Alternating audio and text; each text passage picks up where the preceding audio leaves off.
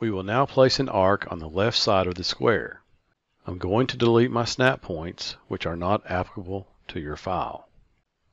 Turn on the key Point Snap, and then open the Place Arc tool within the Placement Tools in the ribbon.